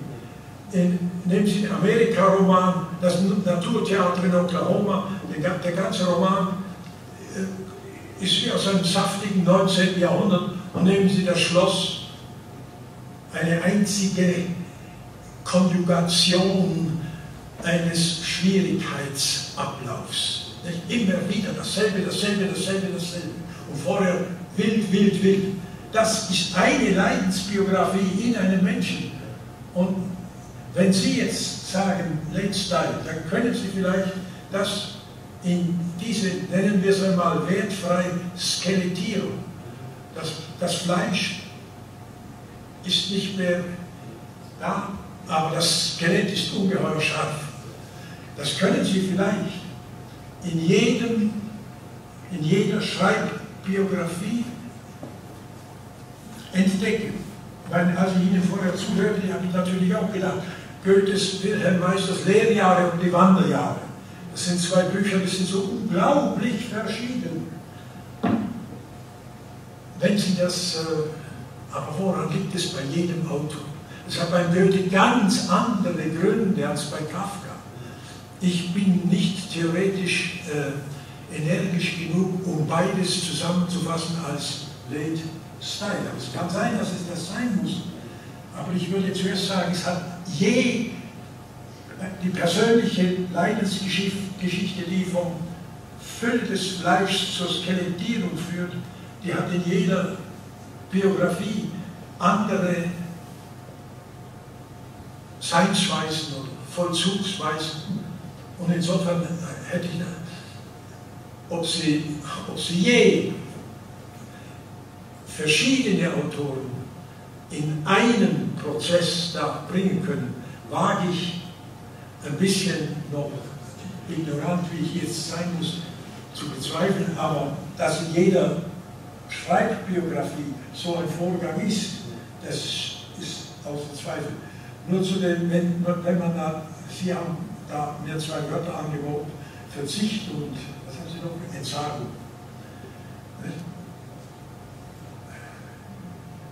Ich meine, ich weiß nicht, was Verzicht und Entsagung wird schon stilistische Folgen haben, aber der Autor selber merkt das nicht als das. Ich habe mich bemüht, Goethe am Schluss, weil der wirkliche Goethe hat der Welt hinterlassen, vielfach, dass man schreibend mit jedem Verzicht fertig wird. Nicht? Gab dir ein Gott zu sagen, was du leidest. Also schreiben, dann wirst du mit jeder Entsagung fertig. Ich bezweifle das. Und ich habe ihn bis zum Schluss leiden lassen und ich habe ihm den Verzicht dem Kulturtheater Weimar vorspielen lassen. Aber deswegen sage ich auch, Verzicht und Entsagung ist für den Autor noch keine stilistische Haftigkeit.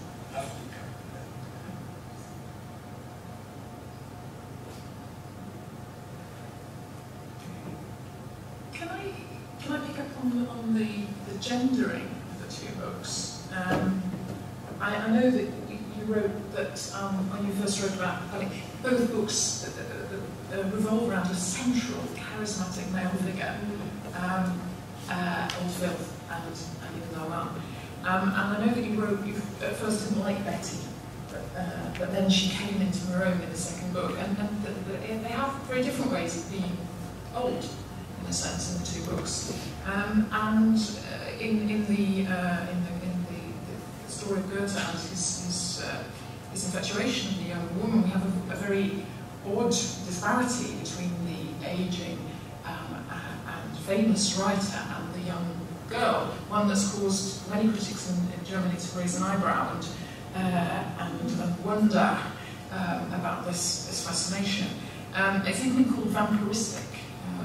He sucks life and becomes a better writer, finds himself writing himself in, as we learn in the extract, to a kind of greater, more potent mode. And I'm wondering, I haven't formulated this because I'm not an energetic theorist by any means, but I'm wondering about whether there are different things going on here. The renunciation of Betty and the way she gradually comes to the fore with all the secrets and yet lives a life. We discover at the end that she hasn't had children that she desperately wanted.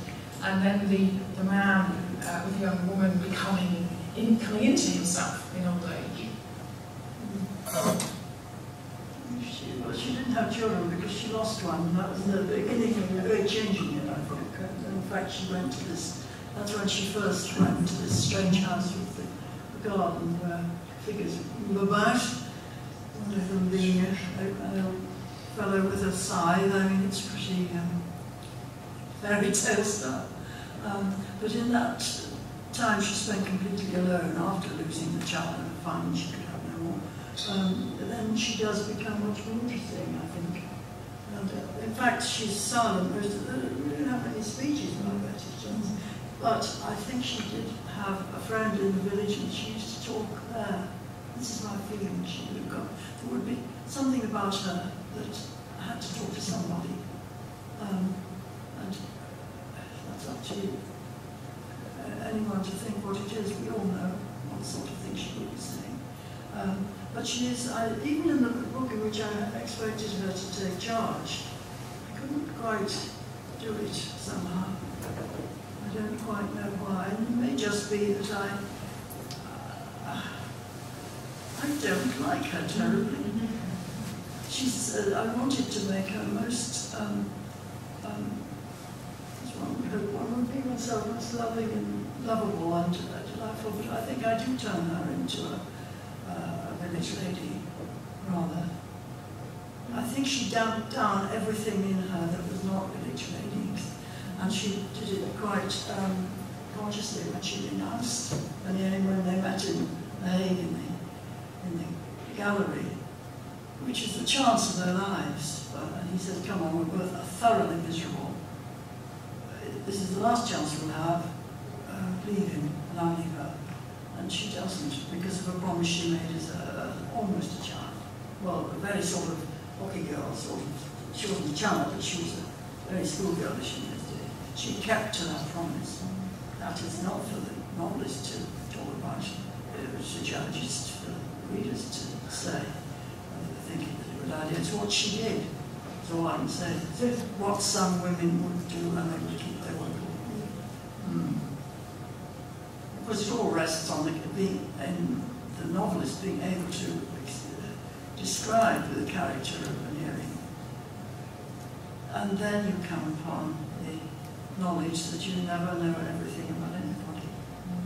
And I'm sure most novelists, I mean, how much, for instance, did Dickens really know about Edwin Drood? He wrote so terribly fast. You could see him tearing through the pages at tremendous speed, knowing that he had to go to the end, but frenzy. I think it would have been better had he, almost like music, that book, an exploring book, but I think it was not fulfilled. The characters were not completely right somehow. That wasn't old age, that was desperation. I don't know, I'm talking about Edwin Drood wrong. It's not a favourite book at all. It's horrifying. It shakes me to the guts, but you know what I mean. I'm very struck by James talked about the characters taking their own course and making decisions for themselves.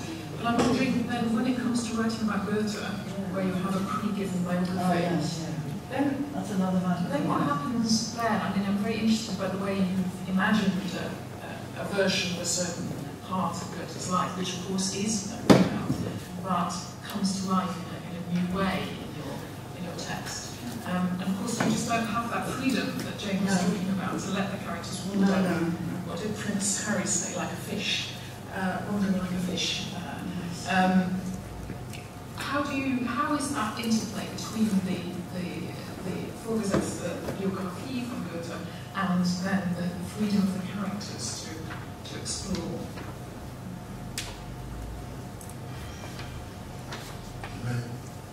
Es gibt die Marienbader Elegie, 27 Strophen, das gewaltigste Liebesgedicht der deutschsprachigen Literatur. Und das hat er allein der Ulrike zu verdanken. Das vollkommen die Kraft und jetzt aber trotzdem, also da war,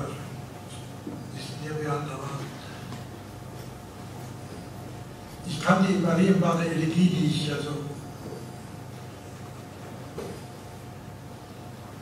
die kannte ich schon lange, jeder deutsche Leser kennt die Marienbader Elegie.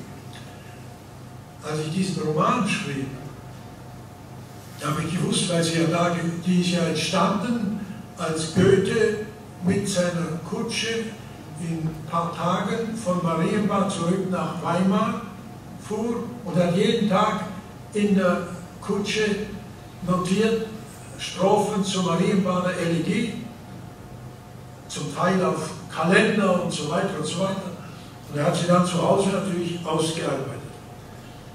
Ich habe und das ist wirklich eine Erfahrung, die ich jetzt sage, ich habe den Text immer so gelesen, es ist ein schwieriger Text, der sich nicht anbietet, aber du liest, weil du weißt, es ist ein großer Text, das kriegst du mit, dann liest du ihn natürlich entweder andächtig oder ehrfürchtig oder sowieso. Aber als ich dann monatelang in meinem Arbeitszimmer mit diesem Goethe beschäftigt war, dann habe ich einmal angefangen, mir die Elegie laut vorzulesen. Und erst da habe ich sie, wenn ich es begriffen. Eigentlich müsste man sie auswendig lernen, um sie zu begreifen. Ich habe sie ja dann, was in Wirklichkeit nicht der Fall ist, ich habe ja dann Ulrike darauf reagieren lassen, dass man diese Elegie begehen muss, wie ein Fest oder etwas Begehbares. Aber das ist eine wirkliche Erfahrung geworden. Die Elegie habe ich erst erst begriffen, als ich sie laut mehrmals vorgelesen habe. Und das kann ich nur empfehlen, für jede Art. Also ich glaube, die Duinöse Elegie, denen tut es auch gut, wenn du sie laut liest. Und so weiter. Und natürlich das Beste wäre auswendig. Da bin ich ganz sicher. Wenn man etwas auswendig sagt, im Englischen by heart, was natürlich viel genauer ist als das blöde Wort auswendig, das erschließt, bringt deinen Text zu dir. Und dann hast du eine Erfahrung, hast du ein Erlebnis. Und wenn man das hat, kann ich jetzt zu jedem Thema, es gibt auch keinen größeren Unterschied als zwischen den Jugendgedichten Goethes und der Marienbader Elegie. Das ist garantiert Late Style. Aber jetzt haben Sie es Late Style genannt. Was haben Sie jetzt davon? Ich meine, was fangen Sie damit an? Gut, Sie werden viel damit anfangen. Nein, ich sage nur, bedenke deinen Himmel, Zeus, junge Goethe in Leipzig, und diese innerste, aufwühlende Elegie des 73-, 74-Jährigen. Ich beneide Sie nicht um diese Aufgabe, das als Lebensstil beschreiben zu können. Aber dass es einladend ist, begreifen. I think that's probably a good time. Well, unless there are more questions, I've been looking up. Yes. Ich wollte eine Bemerkung machen, was hier, es kommt, glaube ich, weniger auf den unterschiedlichen Größen und Städten an dem Ausdruck des Gefühls. Bei Goethe und bei ihm ist es viel direkter als im Englisch, wo immer die Unterdrückung des Gefühls sozusagen durch den Unterdrückungsmechanismus dann am Schluss doch noch rauskommt. Und das ist vielleicht ein ganz interessanter Unterschied zwischen den beiden Autoren. Ich habe Jane Gardam, ich habe nur einen Kurs, also einen kleinen Serienkurs der Geschichte von mir gelesen und ich sehr genossen. Die Romane, über die Sie jetzt gesprochen haben, kenne ich nicht. Aber das scheint mir doch sozusagen ein Thema zu sein, was man von zwei Seiten angehen kann und was von in ganz verschiedener Weise angegangen worden ist von beiden Autoren. I thought instead of looking at late and early style, you look at the way emotions are expressed. And in Goethe's and in Martin Walser's case, it's a very direct, vehement, big expression. And in Jane Gardam's, it's the negation of the main driving emotion all the time by making it sound prosaic and everyday little comments here, there, and everywhere. But underneath it, it's like a sort of volcano.